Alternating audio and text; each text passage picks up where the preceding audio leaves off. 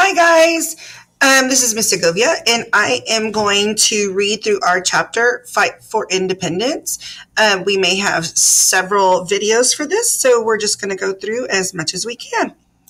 So you click on the Fight for Independence, and we're going to go to Texas Revolution, pages 132 to 137. Click there, and we're going to have the first page. And this is the building background page. It reads, as the Texas colonies grew, the settlers did not always agree with the Mexican government. The settlers wanted to do things their own way and were unhappy with the government's rules. As a result, the settlers met with Austin to decide what to do. So they're ready to meet and have a meeting with Stephen F. Austin about what they should do because they are not happy with the Mexican government. So some vocabulary you're going to go through is bilingual, convention, delegate, tax, dictator, Texas Revolution. Some people we're going to talk about are Sam Houston, Antonio Lopez de Santa Anna, William B. Travis, Martin Perfecto de Cos, and we're going to be looking at a timeline on the next page. Here is the next page. At the bottom, you should be able to see a picture. This picture is a map of the colonies in Texas. Actually, this one is here. That's the map of all of the colonies in Texas, and they're outlined. It shows Austin's colony and Spanish cities such as San Antonio. And that's this one down here. Okay. All right. Two cultures meet. East Texas was hundreds of miles from Mexico City, the capital of Mexico.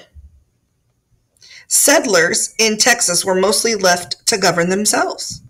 When Mexico began to take more control, some Texans began to resist.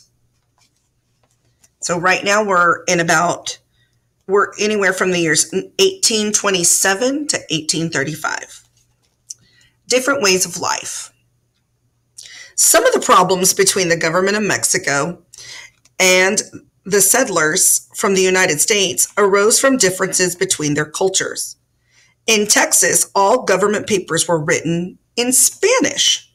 Most United States settlers couldn't understand Spanish.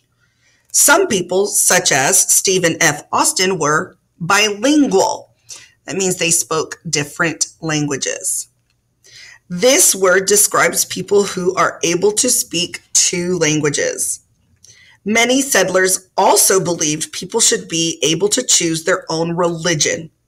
However, Mexican law only allowed the Roman Catholic religion. So those were some of the differences. They wanted to have their own religions.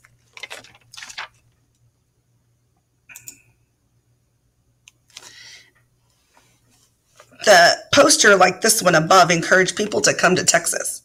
Texas forever. The usurper of the South has failed in his efforts to enslave the free men of Texas.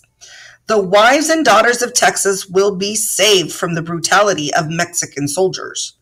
Now is the time to immigrate to the Garden of America.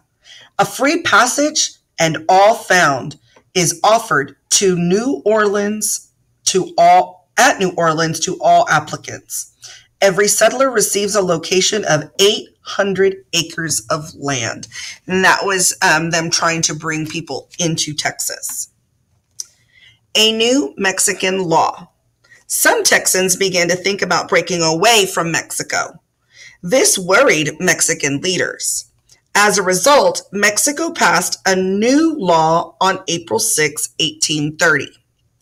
The law stopped immigration to Texas from the United States.